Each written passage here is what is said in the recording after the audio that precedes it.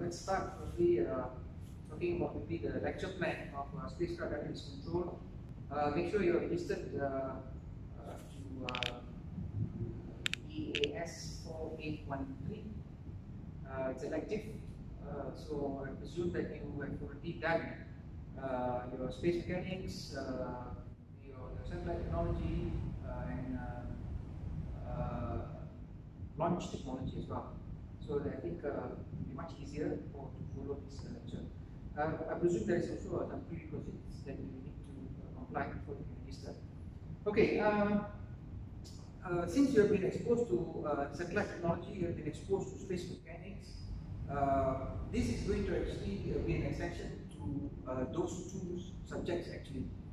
Looking into specifically on spacecraft dynamics control, which means that it is slightly on looking how basically we can ensure a rigid body that is flying in Earth-oriented mission can comply and can serve the mission successfully, and to keep that spacecraft flying. This spacecraft can be space shuttle, can be even be a satellite, as simple as that. But most of the exercises that you will see here in the subject throughout will be satellite as a good example. 14 weeks all in the plan for this lecture. More importantly, I think since this is an elective subject, there is a bit of revision that I may want to do. Maybe I'll take about an hour or 1.5 hours to do a revision on space mechanics, just a general overview, so that assuming that there are some other I think students are interested to see in this class, they know what you guys are talking. That's one thing. Second thing is that it will be a quick revision and it will be a very good comparison what is space mechanics subject is covering and where we are standing in terms of spacecraft dynamics control, so that you can link them together. They are close, they are similar, but they are absolutely not the same. But the knowledge of both is very important, because you need to operate the spacecraft in its orbit. So when you look at the orbit, then you need to define the orbit. Then you fall back to the space mechanics. Then when you want to fly in the orbit, then you have to actually look back to the spacecraft dynamics control. So this is a very, very important, I would say, relation that you must establish, and you must understand very, very clearly what kind of motion that we are going to deal with this subject, or deal with this subject. We will start off with the attitude representation, how we can represent attitude. To simply define what is attitude.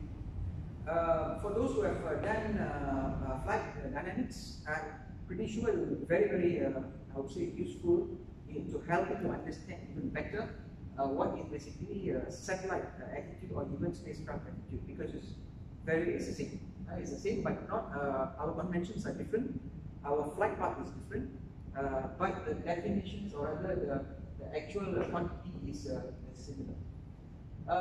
We will define that clearly, and I would like to take maybe the opportunity while defining the representation. I will take the opportunity to introduce a bit on the space mechanics, just to quickly to revise some important items.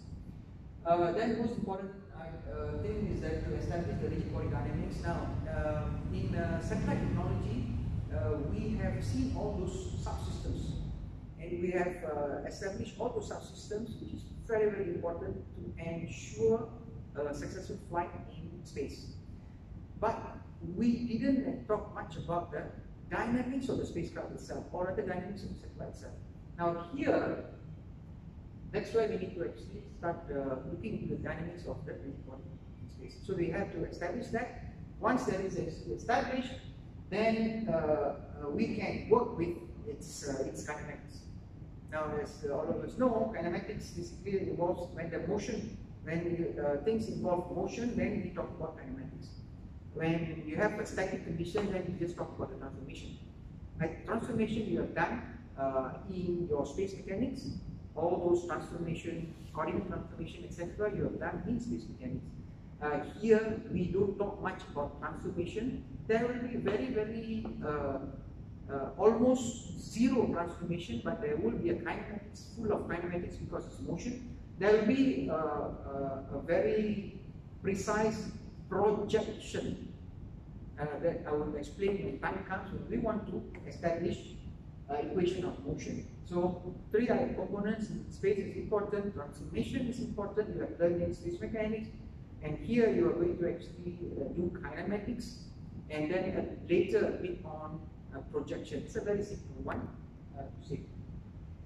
After that, when the dynamics is when rigid body dynamics is established, we know that how this rigid body is going to stay and react in the space. If the condition is ideal, whatever that we have planned, obviously you will respect that and it will stay just like what we have calculated. But unfortunately, it is not. As we have also seen in the space mechanics, there is a lot of orbit perturbations. If your ideal orbit can be disturbed by environment, why can't your spacecraft or satellite can be disturbed? Definitely will be disturbed. Therefore, the same disturbance are acting on the orbit differently. The same disturbance are acting on the spacecraft differently. But the fact remains that they are influencing, and that needs to be addressed carefully.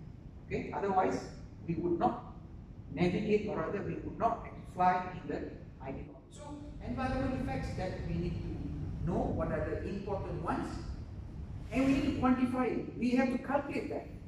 If you cannot calculate that, then you don't end up actually rejecting it.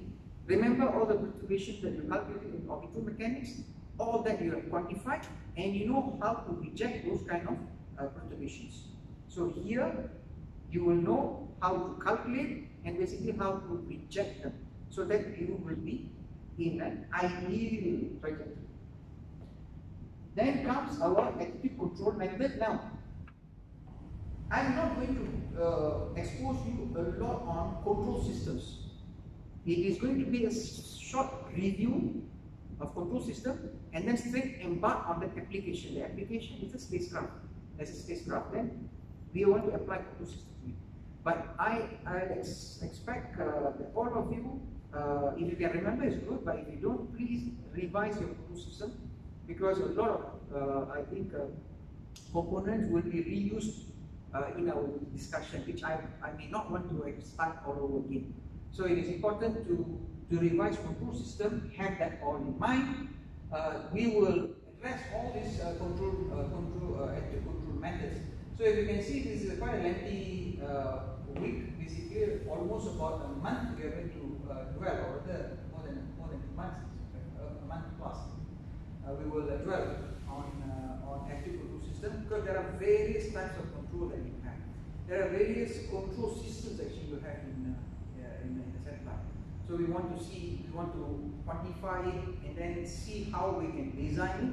We want to design not a complex one, we want to design a very simple one, so that you know how basically to control a satellite or a spacecraft in its orbit. How to control this. A simple design.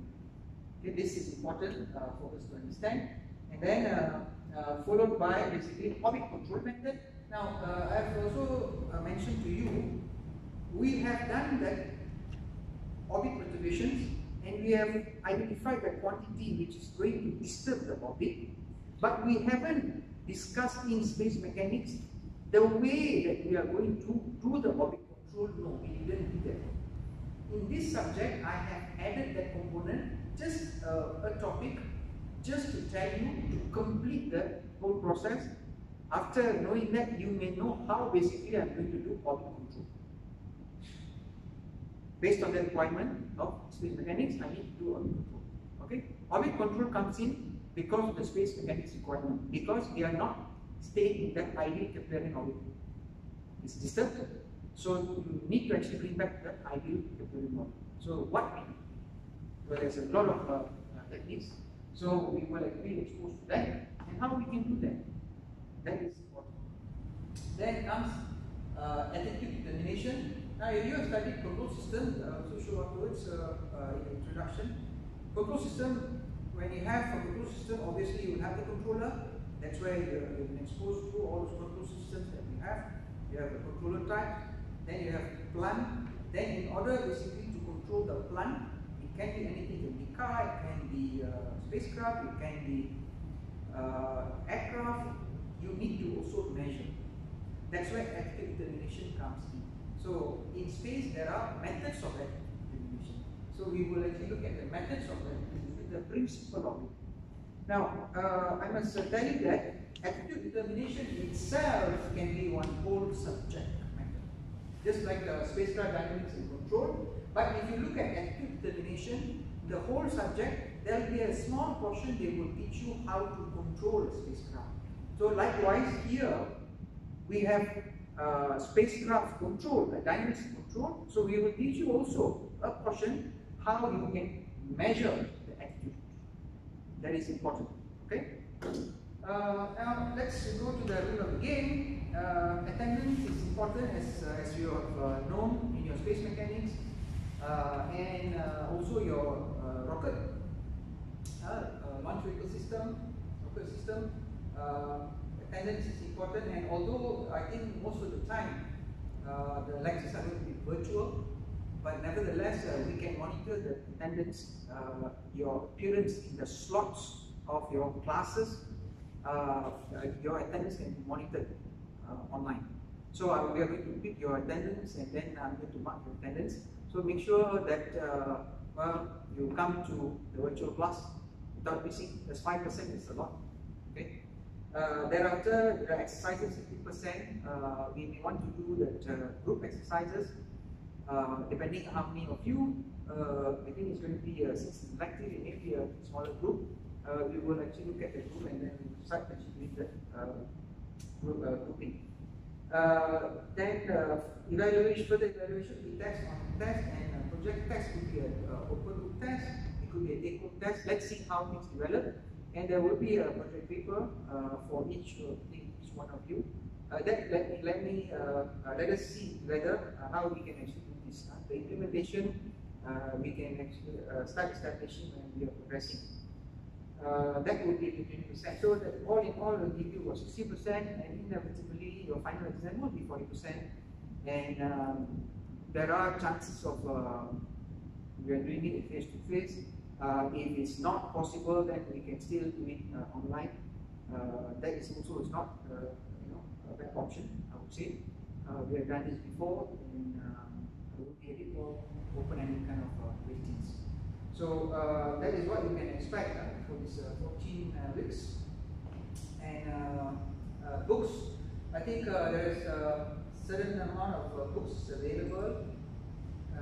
You can actually look up for all these books, but I think again, just like I've mentioned to you, that if you keep to my lecture notes, all the 14 weeks there will be a proper lecture notes. You keep to the lecture notes, and then you do your exercises, you do your assignments, and your project paper.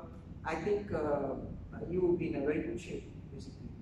The problem starts is when you start missing the classes and you don't respond to the assignments or exercises. Otherwise, everything what is given in the class, what is discussed in the class, that is important and will appear in your evaluation. Now, more importantly is that although I say that all my notes are complete, but there are things that we are going to discuss in the class which is not available in the notes. There is going to be a general knowledge, and that will be benefited for those who actually attended the classes. So you need to attend both, because information is not only from the notes but also in our discussion, in our presentations, etc. I think that we are probably ready to start our first chapter, and let's see how this whole semester is going to come. Thank you.